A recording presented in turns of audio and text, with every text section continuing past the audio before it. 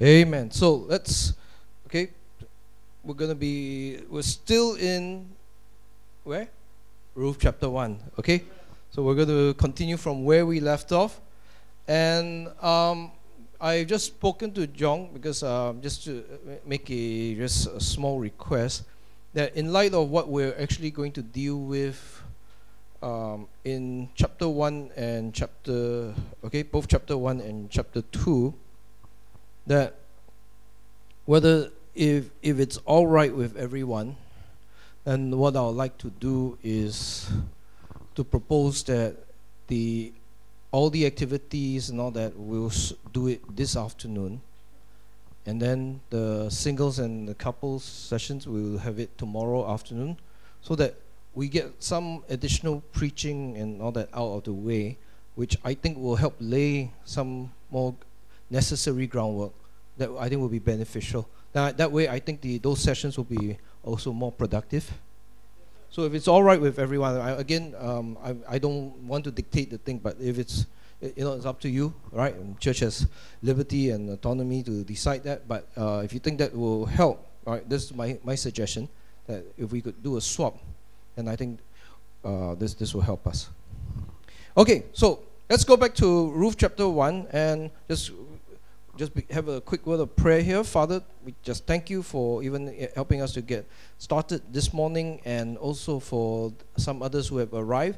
I pray, Lord, as we continue where we left off, that in this time of teaching and preaching, that, Lord, you will be fruitful for us, and that you open our eyes of understanding. And, Lord, continue to just use me, fill me thy spirit, that I may be of a help and blessing to everyone. And so, Father, we commit this time to you. In Christ's name pray. Amen. All right. Now, we're continuing from where we left off, and we were last in verse 7, all right, concerning Naomi and her decision. Some of you have been asking or been wondering over the last few days about how is it I'm able to kind of deal with the preaching the way I do. Now, I am not gifted with superior intellect or anything like that, because otherwise like I said, I will have a doctorate and I'll be writing books and papers. But it's just a very simple thing it's a very simple trick. You do that when you go on vacation or when you go home. Okay, when you travel home from Siem Reap, you go back home, what happens? You know the place, you visited the place many, many times. Because you visited the place many times, after a while you notice details. First, second, third time I visited Siem Reap, I kind of just have an overall picture. But the more times I revisit, what happens? I start to notice, wait a minute, that place wasn't there, that restaurant wasn't there before, something's changed in this place. Why? Because you are now familiar. And the more familiar you are, okay, and plus, if you have an eye for noticing details, man, you can practice this all the time. Every morning you notice what's different about your wife. Okay, try to pay attention. What's different about her, right? And if you do that, you're going to start to notice, oh, wait, she did something to her hair. She did, this and this, whatever. All right, and just don't say, have you gained weight? All right, then you're in trouble. Okay, so, but in noticing details, things start to come out at you, okay, when you read the scriptures. That's why, as I mentioned, we read the genealogy, we don't notice that there were 4 women out of all the men that were mentioned there. And out of the 4 women, all of them are Gentiles. Then when you dig deeper, what happens? You find out all of them have a past. They have some sort of history, right? And I thank God that in the genealogy that there were 4 bad girls that were mentioned there.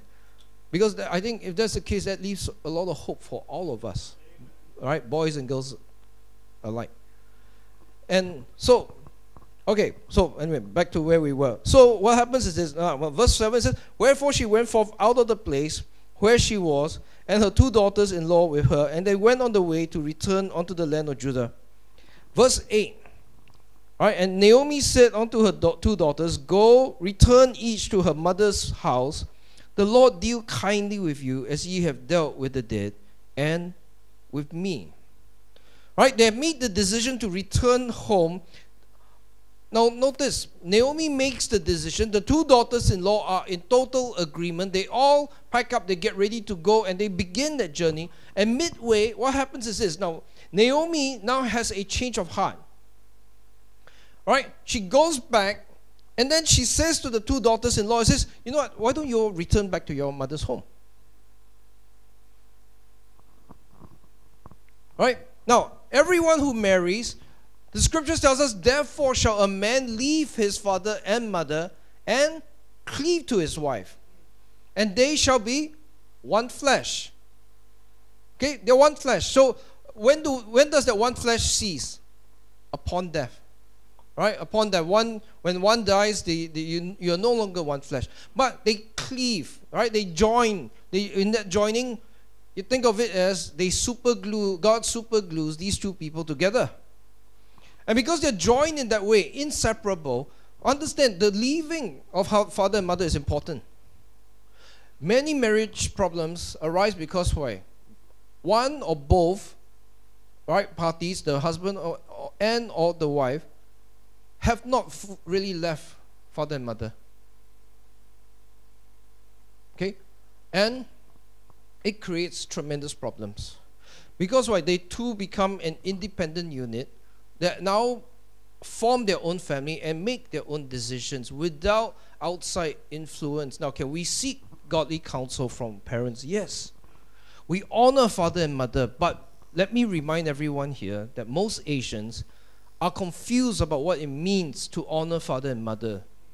When we honor father and mother, what happens now? It is reinterpreted to mean you obey them even though you are now an adult and that you have left father and mother and that you are now in your own home, own marriage, right? You're supposed to make your own independent decisions, but what happens? You're still dependent on them to make the right choices. Okay? The problem with that is that you are not honoring father and mother. You are now mommy and daddy's boy. And the wife may be waking up to realize, oops, I married a boy, not a man. Okay? Now, for Naomi's daughters-in-law, now that they are widows, okay, they are also now independent. They are actually free to marry anybody they want, but don't forget, they have already left father and mother. Now, she tells them, said, go back, all right, return to your mother's house. Now, she is grateful. She says, the Lord deal kindly with you as he have dealt with the dead and with me. All right? Now, she recognizes that what? They have been loyal to her. Okay? They are together with her. She knows, okay, they are also together with her. Why? Because in memory of the departed sons, right, their husbands who are no longer alive, but she says, you know, she understands, okay, maybe that's why you are with me. All right? It says, so you have dealt kindly with the dead, and it says, and with me. But she says, not necessary, go. Go home. Verse 9, she has, okay, well wishes for them. She hopes for the best for them. She says, the Lord grant you that ye may find rest. Why? Because being a widow and being on your own is difficult. All right, it says you have find rest, each of you in the, notice, husband of her wife, in the house of her husband. He's saying, go back to your mother's home. All right, I hope you'll find rest. How? Go find another husband. Start over again. And I wish you all the best.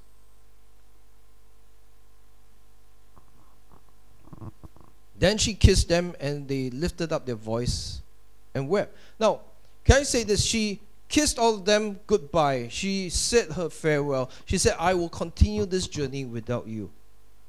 All right, go back. Go back. But then they wept. Why? Of course, saying goodbye, parting is painful. But it is painful primarily because those bonds are very tight. They are a close family. All right? And realize this, family is important. When you have lost everything, you lost your income, you lost your job, you lost your dignity, and you lost all these things, that's when you and I are going to realize the only thing that is of value left is our family, and we've been neglecting that all this time.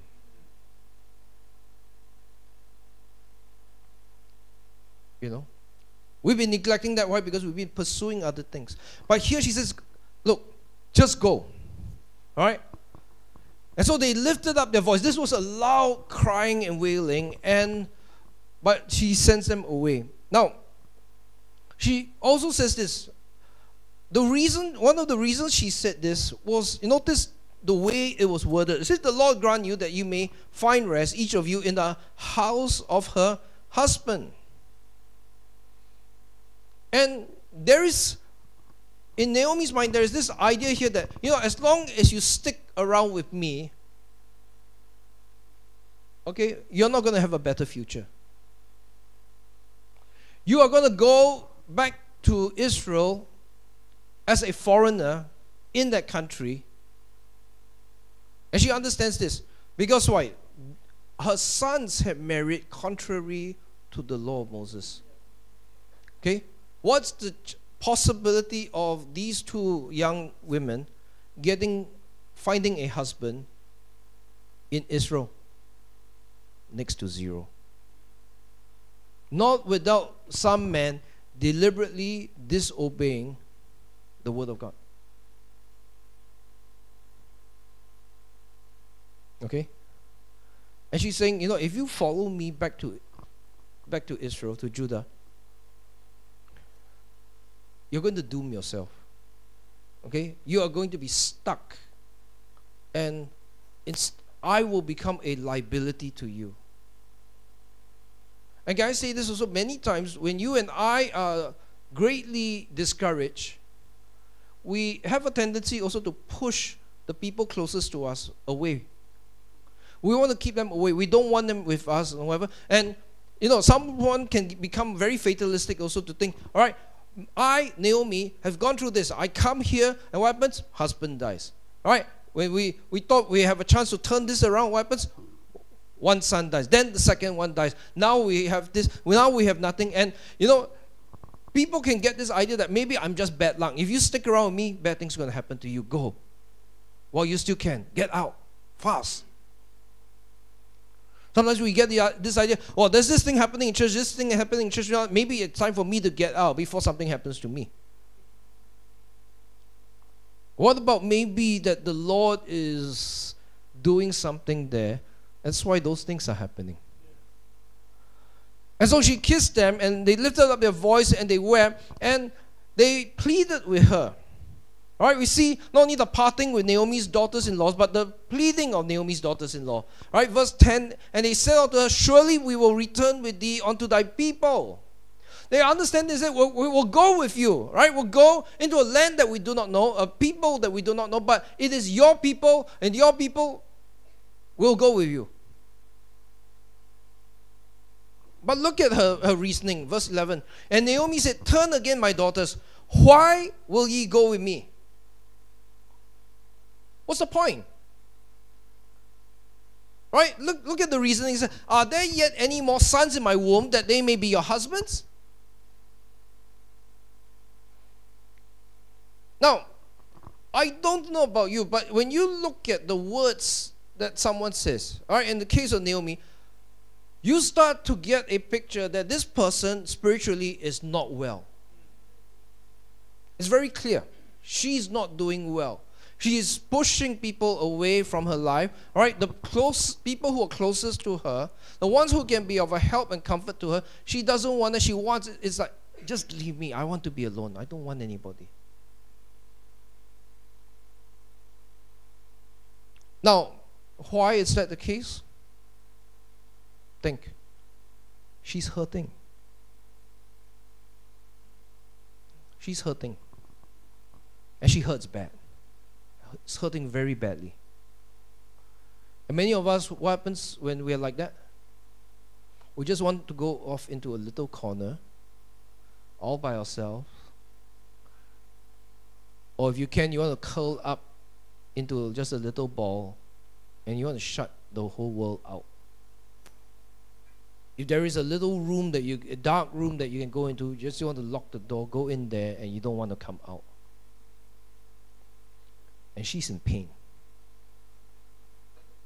Hurting people very often want to be alone. Hurting people also sometimes have a need to hurt others. Okay? In church ministry, one of the things I recognized was, I tell it to people this way: how do you deal with someone like that? I said it's like loving a porcupine. Why? You have to do it very carefully, otherwise you could get hurt. But the porcupine is very prickly because why? It's to protect the soft, very vulnerable inside. And sometimes the people who are hardest on the outside are really crying out inside. They need a friend, they need brethren, they need God.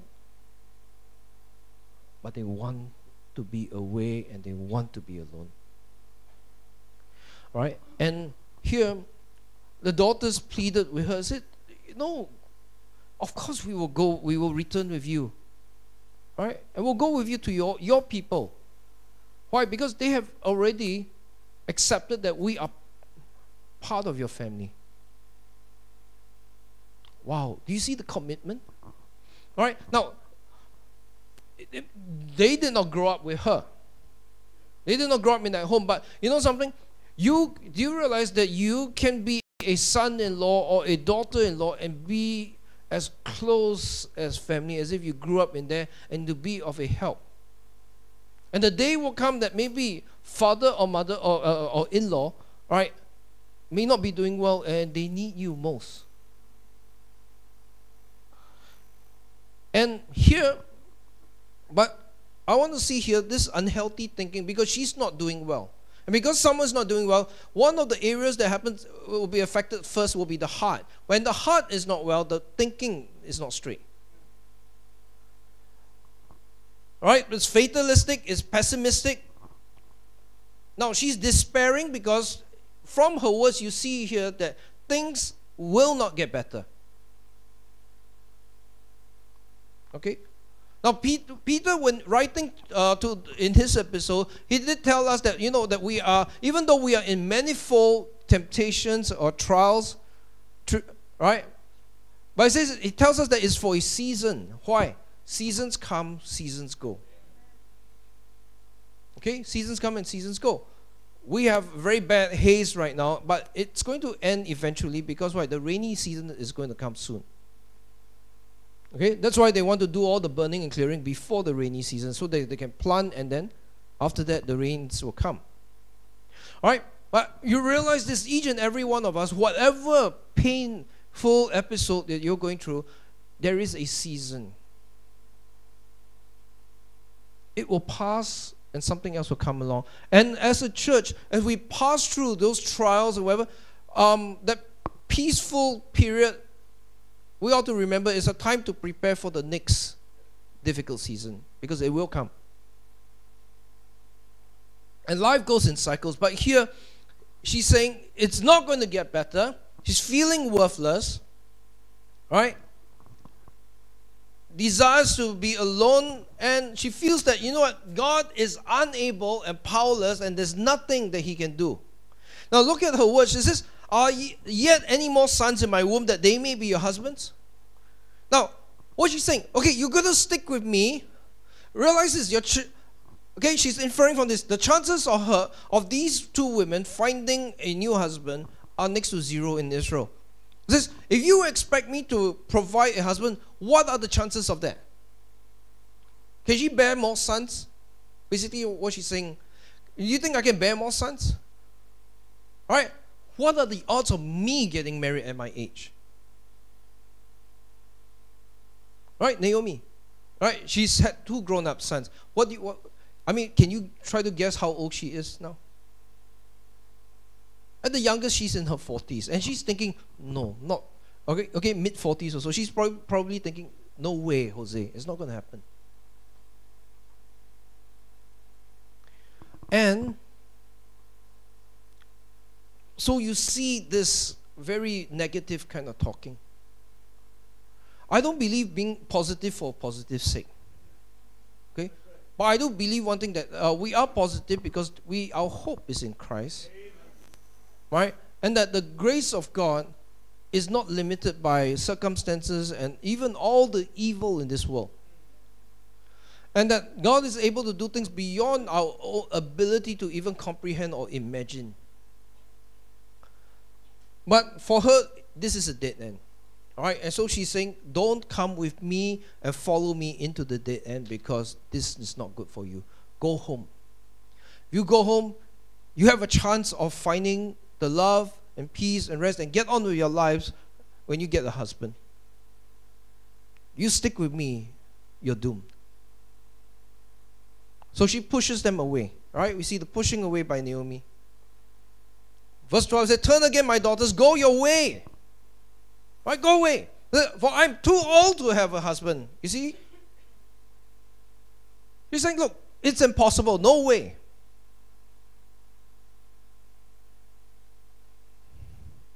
And because she says, yeah, I'm too old to have a husband, she's saying, look, there's no hope. It's not going to happen. If I should say I have hope, right? If I should have a husband also tonight, and should also bear sons, right? Verse 13, she says, would he tarry for them till they were grown? Will he stay for them from having husbands? Nay, my daughters. Okay, she is seeing there is absolutely no possibility of this ever happening. Right? She's old. To her, by the way, Naomi is single again.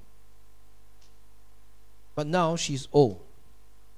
Now, years back, someone actually said this, all right, someone actually bumped into somebody else who had left church. And then she said this, you know, when I was young and I was in this church, you know, the missionary, all that told me, you know, if you serve God faithfully, if you do this, you do that, you know, God will bless you and God will give you someone in your life and whatever, and you will get married. And, you know, I believed all that. It said, and now I'm old. I don't know, somewhere in the late 30s. And it says, nobody wants me. And basically he's saying, someone lied to me. I didn't get what I wanted. And that's why I'm no longer in church. Now, can I point out something? Life, no matter who you are, in your life, it's a matter of time before there will be very bitter and painful disappointments. It's going to happen. But can I point out also that there is a moving on, and there will be other things that will also bring laughter and joy to our lives. But there will also be painful things, and it's just part of life. It's going to happen to every single one of us. Okay?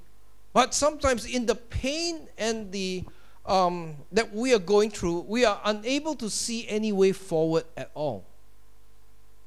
Okay, that's in our human tendency. And she's saying here, there's no way.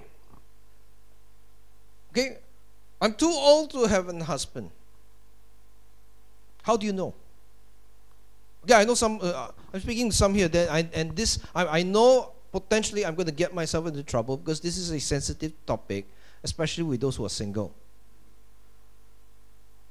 But years back, I remember this man who I met, okay, and he was in his early 30s, and he was newlywed, and I found out his wife was 43. So I was, of course, curious. I asked him. He was a faithful man, right? Missions director in his church. He teaches the Bible Institute, right? He runs a business of his own, so that allows him to have free time to actually teach in the Bible Institute in the afternoon to train the men to help his pastor. And I asked, I said, tell me your story. What happened? And he told me, he says, well, he had been praying for one at a time for a particular lady in the church. he prayed, and says, but each time, after 2 weeks, he had no more conviction from the Holy Spirit to continue praying anymore. He realized, no. Finally, there was this lady, and he prayed. And after 2 weeks, he continued praying, and continued praying for 6 months. Now he knows in his eyes and in her eyes, this is impossible. Okay? It's a much younger man. It's probably about a 10-year gap. Finally, he prayed and prayed. After 6 months, plucked up the courage after church on Sunday, I think it was an evening service, went across, talked to her, and asked her to marry him. Imagine what's her reaction, because to her, like, is this a joke? Are you trying to make fun of me or what? What are you trying to do? All right, I asked her, what was your reaction? She was afraid. And he assured her and explained everything to her, and finally she said, yes. Okay? They sat there in the back of the pastor's car while they explained what happened to me. And what an amazing story. Why? For someone, now, in practical terms, what happens in the world that we live in, even in our church culture, many times we think someone who is of that age, you know what, expiry date has passed. Okay? But here was someone who was praying for the leading of the Lord, who in directing in all these matters doesn't care about our norms. You see what I'm saying here? Now she said this, she's too old to remarry. She's too old to have children. All right? And he says, even if I should say I have hope, right? This, if I should have a husband also tonight, and should also bear sons. This, even if I got married and then tonight we have our wedding night, whatever, and then says, you know, she bears sons. This is not going to work. Right? It says they will have to what? Wait for the sons to grow up to be men. And basically she's saying this is too much to hope for. This is such a long shot. It's not going to happen. And I want to note here that we have a tendency of limiting God. We expect God to work only in the way we think things can work. Right? Only in the way that we can understand. Proverbs 3 verse 5 and 6 says what? Trust in the Lord with all thine heart. Do you realize that? With all thine heart. What does that mean?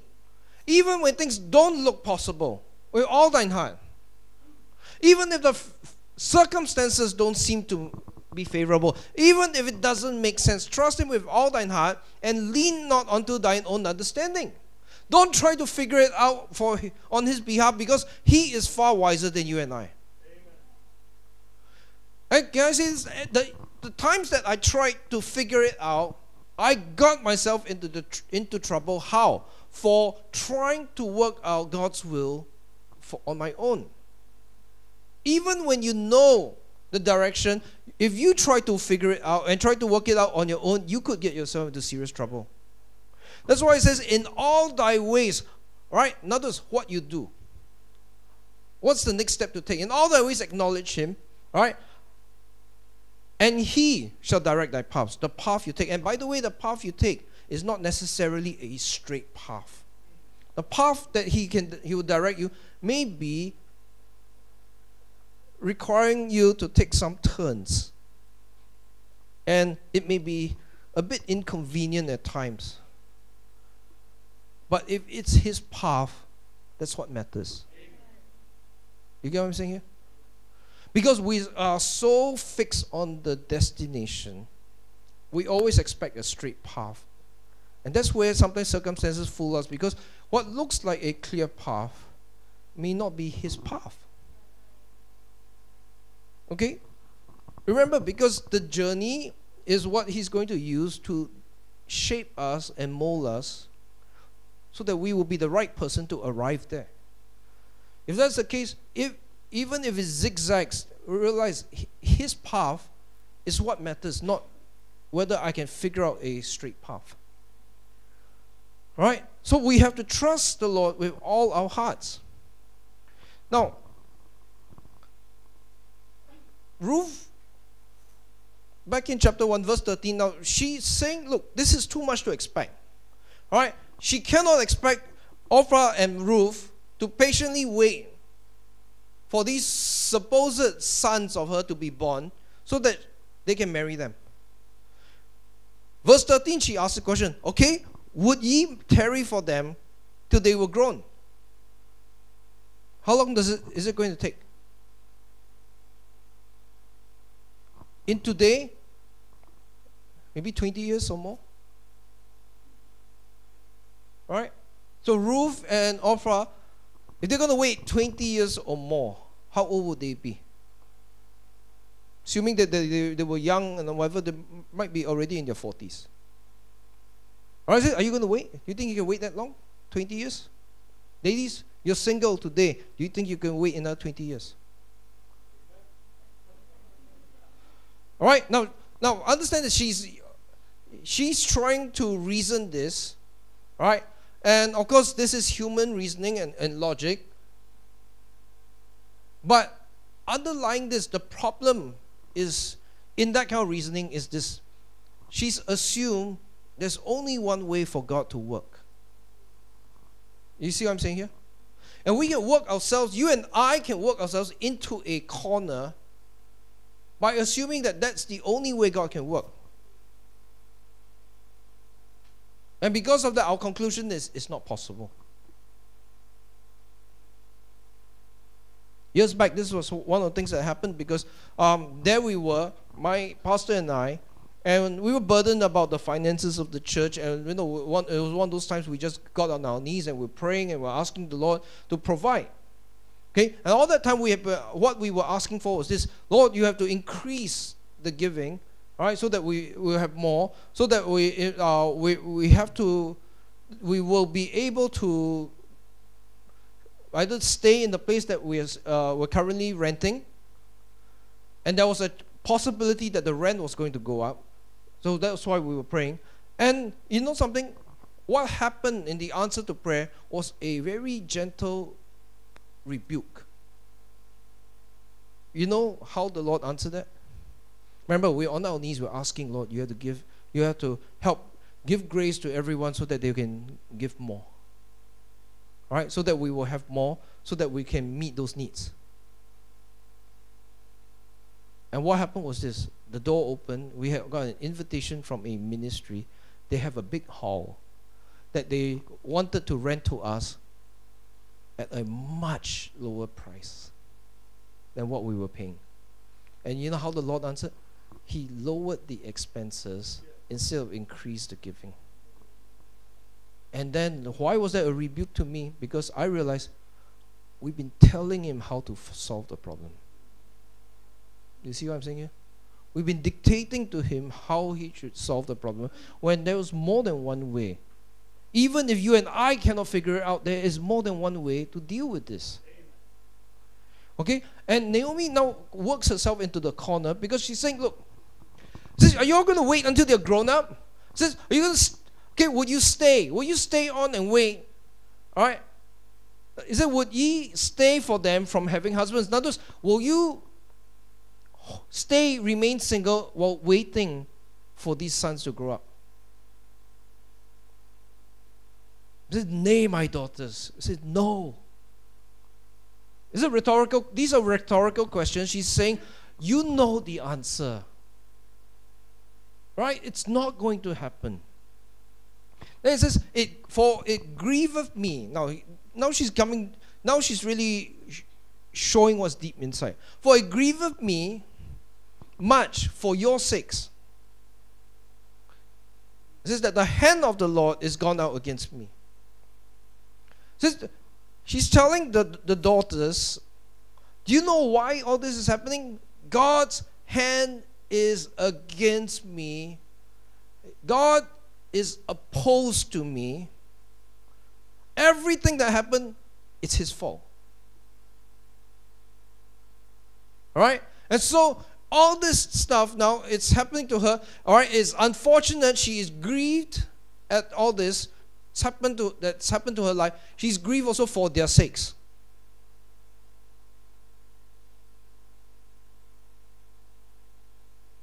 And here's the thing, because we get to the point where some of us will conclude, you know what? It's his fault, God's fault. That's why this happened. All right? It says here, the hand of the Lord is gone out against me. God is against me. He is opposing me. He won't let me have what I want. All right? He took away everything that's important to me. Can I ask everyone here, how many of you, if you were to be honest, right? I'm not asking you to raise your hands, but just check yourself. How many of you have been there? We've been there. All right? And if we're honest, we were angry at him for allowing this to happen. Isn't it? And in our pain, deep down, we blame him for it. His hand is against me. Everything I try to do, God stands in opposition. And she's right. She says, I'm grieved deep at heart. You know, for years because of things that, in fact, because of personal ignorance, and then also because of the influence of culture, and then because of things that were not taught in our church, not the church that I'm in right now, but previously, I had, in the early years of our marriage, right, my wife and I concluded, okay, it's okay, I'm not ready to have kids. Me. Okay, we had cats. Okay, we're kind of like our kids. Fur babies. But there was a point when my wife said, you know, we need to consider this, it's time. I recognize, okay, every woman, that there is a biological clock that's ticking, and sometimes there's a point when the alarm goes off and says it's time. Okay, I opened myself to that. I said, okay, let's try. Happens, it happens. It doesn't, fine. Now, we had actually 2 pregnancies before our eldest Amy was born. As soon as we tested positive and, you know, we confirmed that we were going to have a baby, within a week, it was over. Now, can I say this? No, within that 1 week, there are a lot of things that changes and all that go on inside you. That 1 week was long enough for me to accept and to know we're having a baby, and I'm going to be a dad. And then for it to be taken away.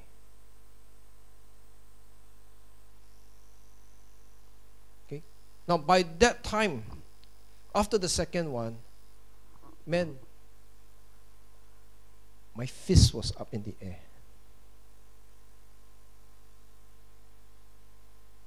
Okay? Why? What kind of sick joke is this? You give us something to take it away. What are you trying to do? Now, it wasn't until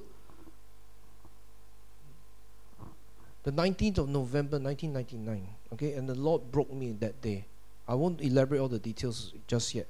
But I realized that I had been on the throne. And if you want to know how sovereign God is and how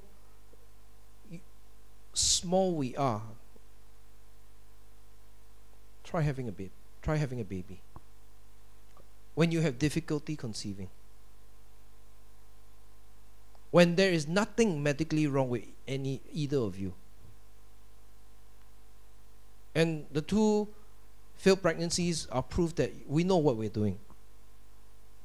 There is no reason at all other than that the Lord had sovereignly decided when to open the womb and when to close it. And all those years when I was saying, now's not the time, now's not the time, how arrogant we were, thinking that we were the ones in control.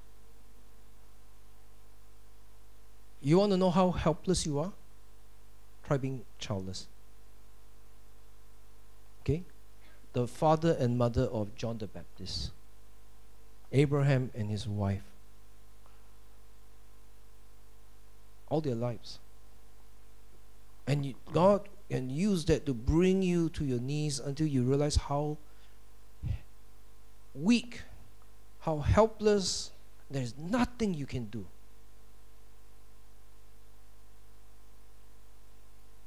Okay, with another family, what happened was they were generally fine, faithful, serving the Lord, but you know, it's very painful for the husband because every month when your wife, right, has a monthly cycle and she knows we are not having a baby, and to deal with the heartbreak.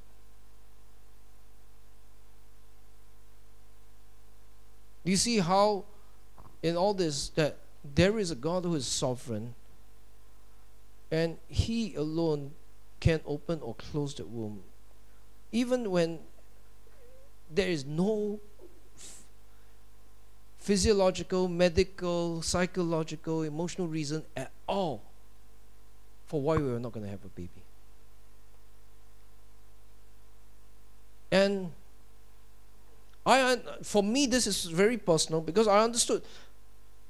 When my fist was up there, it was like I realized, I said that the hand of God, the Lord, is gone against me. Why? And the Lord had to work a series of events to break me. Finally, to understand that I would trust you, Lord, no matter what happens. All right? Now, she sends them away on that note, right? Like God is against me, right? Everything here that's happened up to this point is His fault. Verse 14, and they lifted up their voice and wept again. Probably because it's like, why is all this happening to us? All right, poor old me. Poor us. And you see, there were 2 decisions that were made that day. And Orpah kissed her mother-in-law. Goodbye. She went home. Right? She's going to move back home to her mother. Right? Seek a better future for herself. Hopefully, remarry. But Ruth clave onto her. Ruth decided, I'm going to stick on with Naomi. Now we'll see the professional Ruth's loyalty. Right? Verse 15, Naomi says this, and she said, behold, thy sister-in-law is gone back unto her people. And then notice this, and unto her gods. Return thou after thy sister-in-law, follow her, go. Right? Ruth's instruction was what? Return to your parents, you're no longer part of this family. Right? Return to your gods. You're not in this faith. Then she tells Ruth, Orpah had already left. Right? It's long gone by this time. Why don't you go? Now, in every situation, realize there is a choice that we have to make. Right? And even as we make the choice and we will commit, right, and we stick with our loyalty and our commitment, whatever, realize this is not always going to be a comfortable decision. It may be a difficult decision. But speaking to the couples here, when you and I make those wedding vows, what do we say? For better or for poorer? For richer? Right? Sorry. For richer, for poorer? Right? Better or worse? In sickness, in health. Till death do us part. Regardless of the situation, what do we do? We're going to stick together. I would add, regardless of the situation, what do we do? Family, we stick together as family. As a church family, we stick together. Alright? And Ruth says this is now her confession. I would consider this her confession of faith also. She says this in verse 16, and Ruth said, entreat me not to leave thee, or to return from following after thee. Right? This is, she tells Naomi, stop. Alright? Don't make me leave you. Alright? Or to stop following you. Why? For whither thou goest, I will go. Wherever you go, I'll follow. And where thou lodgest, I will lodge. Never mind that it is not 5-star, right, or 3 stars even. No matter how bad it is, wherever you live, I'll be there. Then she says, thy people shall be my people. It's a choice. She is not Hebrew by birth. Right? And thy God, my God. Now she has, by this time, forsaken, in declaring this, she has forsaken all other gods but the God of Israel. She's put her faith in him. Right? So where thou diest, will I die. And there will I be buried. Okay? Her commitment is, even when she dies, she will be buried there. She's not going to be, they're not going to take her body, bring it back to Moab and bury her there. It says, this will be my home. The Lord do so to me, and more also, if aught but death part thee and me.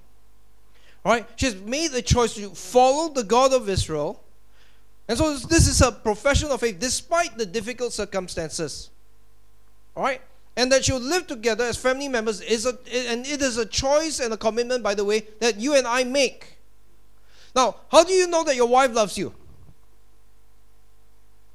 I'll tell you how. She's free to leave you anytime, any day, even right now. But she chooses not to. She chooses not to. She chooses to remain. You can chain her to the home. Right? You can handcuff her, you can chain her to the furniture. That won't prove a single thing. It's only when she has the full right and freedom to leave any time, but she continues to stay. And by the way, we make that commitment every day. Not just at a one-time vow. We make that commitment every day. We defend that every day. Now, this is not just in the case of, mother-in-law and daughter-in-law. Realize this is true. This can be true of many relationships. Family. As a church. Okay? The problem that is very often is that church has become more like a hotel. People check in and they check out. They check in and check out. I recognize the day will come that the Lord will move us to somewhere else. All right? The church that I join may not likely be the church I die in. The Lord will move us on. But understand this. Commit that I will be here faithful. I will stick with my commitments until such time that the Lord will move me. And not earlier than that. Why? Because we're family. And so she's saying here, look, she's going to be buried in Israel. not cremated or whatever like a pagan. Okay, she is. Now there is a picture here that's very similar to the New Testament church, because here is a Gentile woman or Gentile bride, okay, who is now married. Okay, you can see, right? Married. The New Testament church is a Gentile bride who is married to a Jewish husband. She becomes Jewish, right? She adopts everything. She becomes part of that family, and here it says all the way even to death.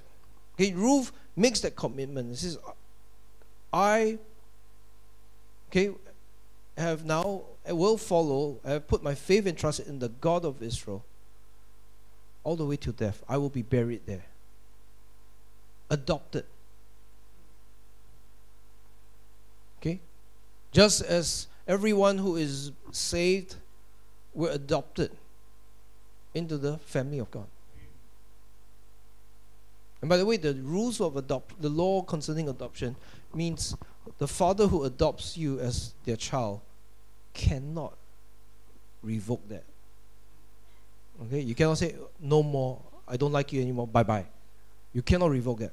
And I want to see that throughout there are going to be these little pictures of salvation also that we're going to see, and of redemption. Now, Ruth says, I'm not going anywhere, I'm sticking with you all the way, right? So what happens? Naomi decided, okay, I'm going to stop trying to persuade her. Verse 18, when she saw that she was steadfastly minded to go with her, then she left speaking unto her. It's like, okay, we're not going to debate about this anymore. Let's go. So now I want to see here that we move to the next verse in verse 19. All right, they make the journey back, and the person that goes back to Israel is a different person. And we're now introduced to the personality of Mara. First thing we see here, people took notice of them. Verse 19. So they too went until they came to Bethlehem. And came to pass when they were come to Bethlehem that all the city was moved about them. And they said, is this Naomi? Right? They took notice. These two women had come back to Bethlehem. Right? And one of the things that they noticed was this. They recognized she's Naomi, but they are puzzled. It's like, looks like her, but we're not sure. Right? There's a part of her that's now, notice, unrecognizable. Why? The changes were written on her face. Okay? Now, ladies, you're going to realize that there are things that you can never erase away with makeup. When your joy is gone, okay, and when that smile is gone, and that smile, one of the things for me personally that I think that captivates me the most is that the smile, very often, those who can do it, the smile is not just here. There are people who have the amazing ability to smile with their eyes. And you can see it. And what they saw in Naomi was,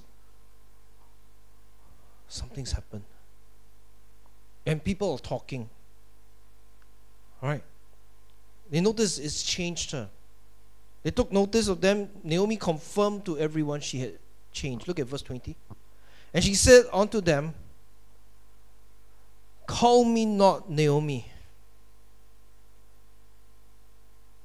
Call me Mara. Why? Look at the word for again, right? Why? Because the Almighty had dealt very bitterly with me. I went out full, and the Lord had brought me home again empty. Why call ye me Naomi, seeing that the Lord had testified against me, and the Lord had afflicted me? Don't you ever dare call me Naomi again. This is my new name. Mara means bitter. Call me that. Why? It says, the Almighty God had dealt bitterly with me. She blamed God for bringing everything to her life. It says, you know what? He's the Almighty God. He's so sovereign. He is so powerful. And I am just so weak and puny. But He stomped on me. He squished me. He brought all these things into my life. And I am a victim and He is an unjust bully. Dealt very bitterly with me. He said, I went out full. We had everything and we left. Why? Because they wanted to protect everything that they had. But do you realize here that you and I cannot protect all that we have except the Lord keep and watch over those things? Psalm 127. Now He keeps that. It says, and the Lord had brought me home again empty. Why does she say that? He took everything away from me while we were there. He's forced me back. So why call me Naomi? Right? Pleasant, delightful. Right? Delightful. Says, I'm not that. I am not that person. Says, don't you see? Says, the Lord had testified against me. The Almighty had afflicted me, brought all this upon me. She's saying He's robbed her of everything that's good in her life, everything that's mattered to her. And one of the things I'm guessing here, but because I see this very often, is here she comes back and everyone's like, what happened to you? What happened? Where were you? Where have you been? Naomi, what happened? Why is it you look so different? And people are asking a lot of stupid questions. And the more questions they ask, the more bitter she has become. Oh, by the way, we do that. Oh, I have not seen you in church for so long. You know what happened? What's been going on? Why haven't we seen you for so long? What about just saying, you know what? Glad to see you back. Good to see you again. Come, sit down. And she's bitter. She's annoyed. Now, she recognizes the problem. She says, I'm a bitter person. I know.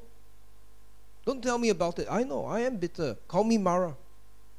So? You're not happy with that? I'm bitter. So what? What's it to you now?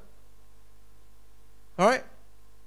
But I want us to realize here, the first step to dealing with the problem is you need to recognize that you have that problem. And this is who or what you are right now. In Naomi's case, that she has become a bitter person. The things that have happened have changed her. Realize this. You and I actually have a choice about our reaction. God cannot, there is nowhere in Scripture that God promises that no bad things will happen to you and I. I say this even to the newlyweds. Right up to the third trimester, sometimes there's always going to be a possibility something can happen. But I have come to learn the hard way and to recognize that when those things happen, the Lord is not doing things to us, but He's allowing the things that may have happened to us so that He can work on us. Provided we are willing to cooperate with Him. Okay? And you and I will have to make a choice as to whether that fist is up in the air or that our hands are held up, offered to Him while our knees are on the ground. Our knees are there in prayer, in submission. It's your choice. Okay? But she recognized that, she is a bitter person, but I want us to note one more thing here. While all those questions were being fielded and she's saying these things, who was standing beside her? Ruth. Think about this. Try to picture this, right? Ruth is standing beside Naomi, and she says, I came back with nothing. This is nothing. It means nothing to me. I came back empty. What is this person then? Now remember, the one who has chosen and decided that she will leave everything, her home, her people, right, her country, to come to be with Naomi, to weather every possible storm, and to live with her to death. And she says, you know what? I have nothing. Can you also see the blindness when you and I are in that situation, that we can become so blind that we can no longer see the blessings of God? Do you realize how much of a blessing it is that when we go through our most painful and difficult times, that there is a friend, that God has given to us someone who will walk with us during those times? But she cannot see it. She said, I went there full, I came back with nothing. I'm empty. And Ruth is right next to her. You and I know, if you were Ruth in that situation, you know what? Thanks a lot. I'm done. You realize that? Many of us will say, that's it. What kind of mother-in-law is that? Okay? But you see here, Ruth made a choice and she was going to stick with it. Right? When we fix on our circumstances, pain blinds us to the blessings that are all around. Alright? This is how Naomi repays Ruth's loyalty and friendship, as if it means nothing. But they return under those circumstances. But because Ruth makes a decision to continue, alright, to stick with her mother-in-law, now you have the starting point where God can use her to do something. Verse 22 says, so Naomi returned, and Ruth, the Moabitess, her daughter-in-law, with her, which returned out of the country of Moab. And notice this, and they came to Bethlehem in the beginning of barley harvest. Now, so we kind of wrap things up here, okay? I want us to consider some things. How did you and I go off course? How did you and I get derailed and somehow we're no longer where we're supposed to be in the center of God's plan? How did you and I kind of just go off? It's usually in small, gradual steps. One thing leads to another. In Naomi's family's case, it was what? Deciding by sight, not by faith. They saw the famine, right? It's a difficult time. Their conclusion is, God obviously wants us to move to another country, to Moab. That's why we don't lean to our own understanding. Oh, wait, hang on. Yes, maybe you're not going to move to a pagan country. How many who are single have made that conclusion before? Well, obviously I look around, there's no one, no guy. Obviously God's will for me is to be single.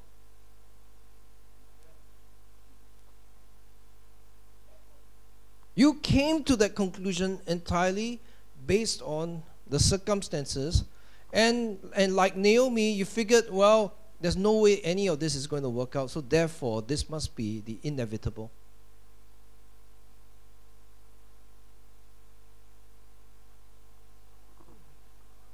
You really didn't search that out, or you didn't even have to do much searching to come to that conclusion. But you see, we do that and dress it up to look very spiritual. And yet, there are times the ones who say that are hurting inside. Right? They moved, and in moving, they moved away from God's will for their lives. Okay? Naomi's family moved from the place of God's blessing and instruction to a place where there was none. Moved away from the fellowship with God's people, right? The fellowship with the sheep. I'm not talking about those in sheep's clothing, right? Fellowship with the sheep, but they moved away, towards the world and away from God and God's people. And you will notice something. The bitterness is that of someone who has been on the losing end while wrestling with God. Pride, our hurt, and our anger will never allow us to admit that we're not right with God. Okay? And now, their move back, was it the right decision? Yes, it was. Even if it was for the wrong reasons at that point. Why did they move back? There's bread in Israel. It's time to go home. That is still our home, but there's bread there. All right, the situation has improved. It's no longer the way it was. All right, and notice they were going to do that. There's concerns how they were going to make a living and their prospects. But even sometimes, you're going to see here, Naomi makes that move for the wrong reasons. But she's going to the right place. To the right place. The key thing is you have to make sure you are going to the right place. Why? Because it is in the right place. Right? It is in the right church. That no matter who or what our situation may be, God can now begin the work of rebuilding, repairing, and putting things back together. And the thing is this, until you and I find ourselves back in the right place, where God can take over and do that work, okay, whatever's broken can't be fixed very easily. All right. All those years, at that time, this was in the year 2000 when I thought all that time the Lord had brought my wife and I over to the Californian West Coast to fulfill a lifelong dream that I would finally be able to work in Silicon Valley alongside with the best. I was aiming for that.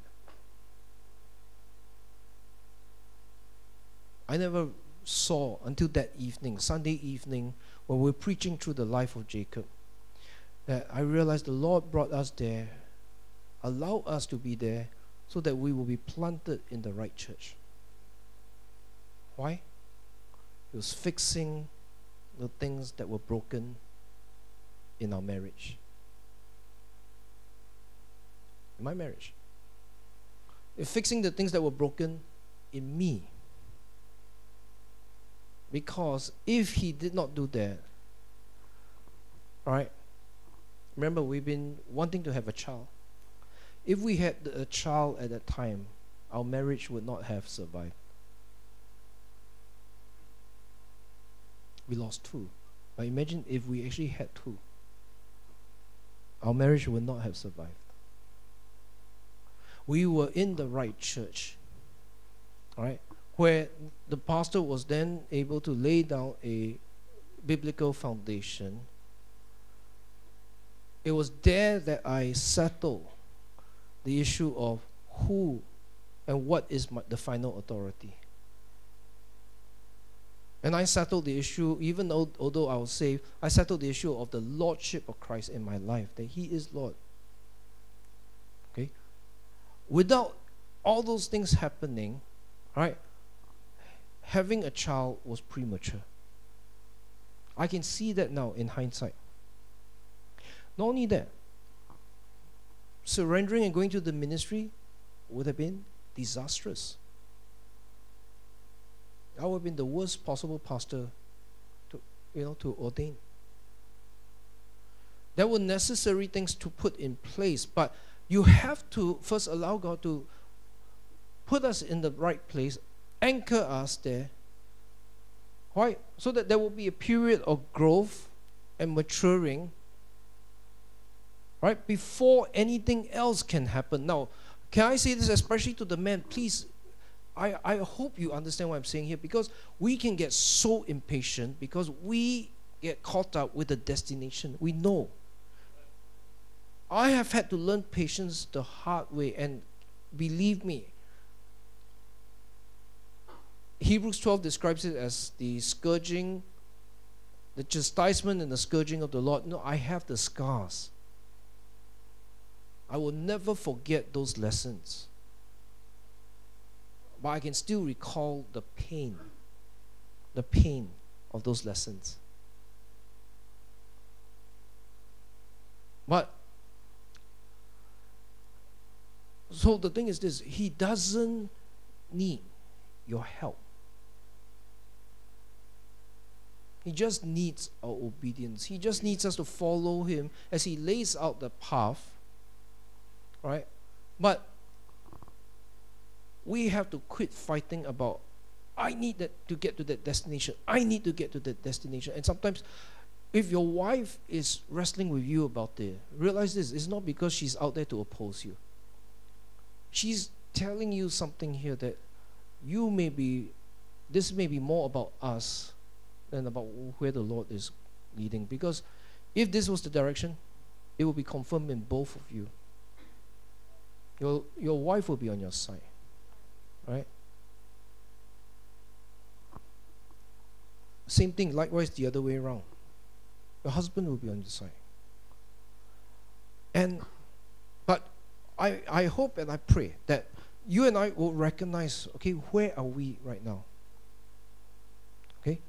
And if the Lord has brought us to here, I don't know, maybe Siem Reap, realize what the question we must be asking is, Lord, what was your purpose in bringing me here? Then the second question will be, Lord, is your purpose fulfilled? If not, then give me grace and wisdom to recognize that I need to stay on until that purpose is fulfilled. All right? If that purpose is fulfilled, then fine. Where to next? But notice, Ruth's commitment was what? She was going to go with Naomi, and she's going to stay there no matter what until she dies. Nothing is going to shake her, nothing is going to move her. But realize this, when in chapter 1, Naomi is also a picture of a believer who is out of the will of God.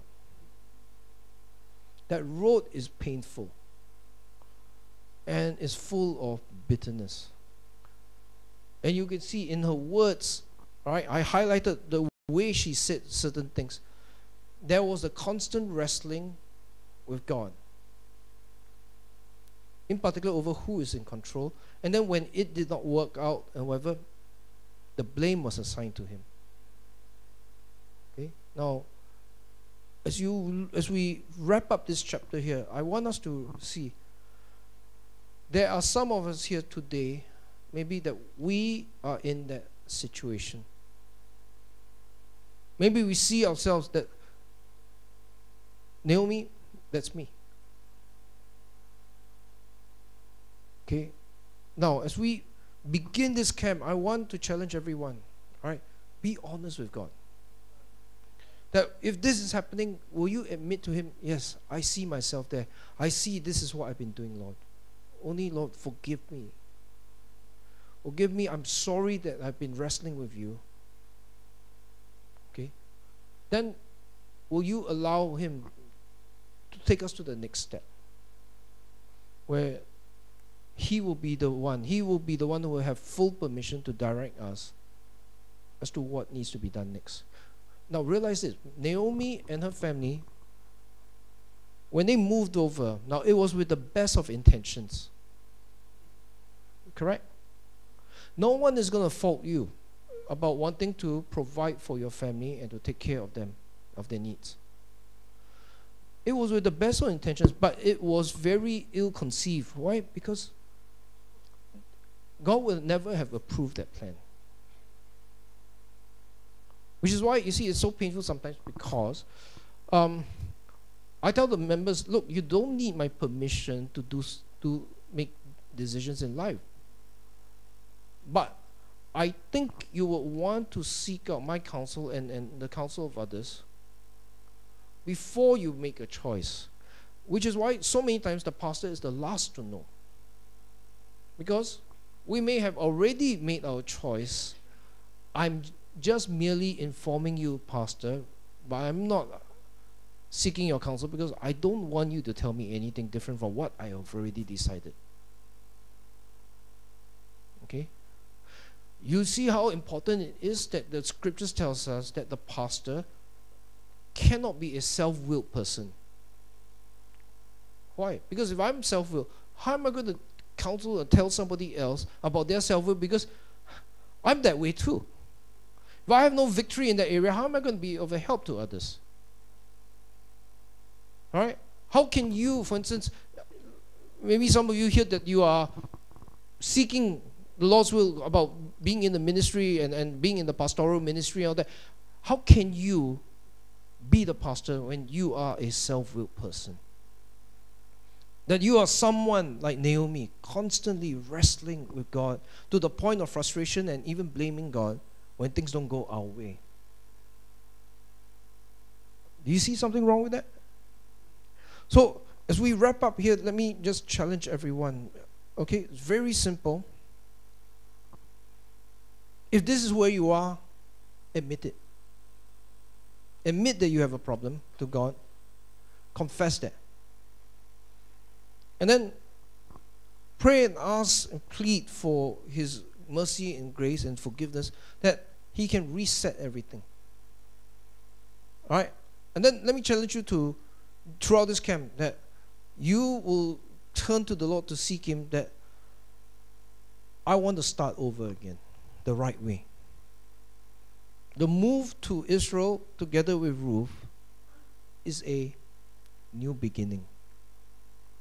Is the end of a chapter, of a very painful chapter in Moab. Okay? It is the beginning of something new. But at the end of chapter 1, what you see here with Naomi is this. It's very hard for her to see how things could get better. Maybe someone here today, you are at the bottom of a well, of a deep, dark well, and you know, you can't see anything. There's no light. Okay? But can I encourage you, it can and will get better. But you're going to have to trust the Lord, not your own understanding. Alright?